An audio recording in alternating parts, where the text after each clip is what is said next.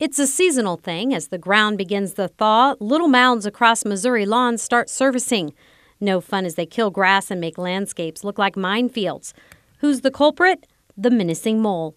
We talked to area residents and mole removal masters about this common problem.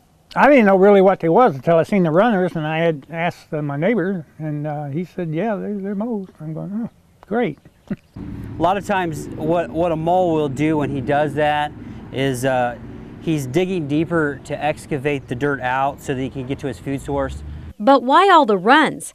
What could this little digger be doing? From what I understand, they'll have like a nest because they're a mammal.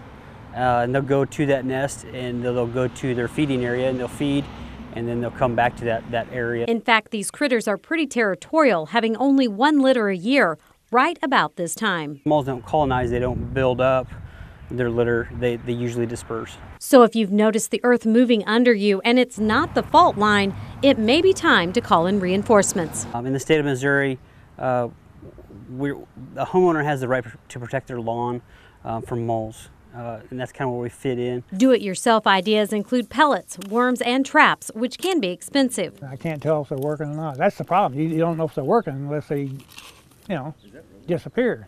My cat kills them. She probably killed 10 of them last year and brought them in and put them in my wife's chair.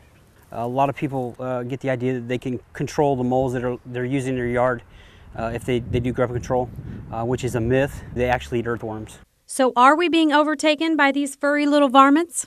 According to the internet, they said that in a half-acre lot, there would be maybe 3 moles. When they see a lot of damage, they think, well, I must have like hundreds of moles or thousands of moles, and really typically it could just be that one mole because they'll travel about 100 feet in a day. While some pest control companies charge by months or a year, Jenkins' company charges by mole per month, costing an average of $100 to $200.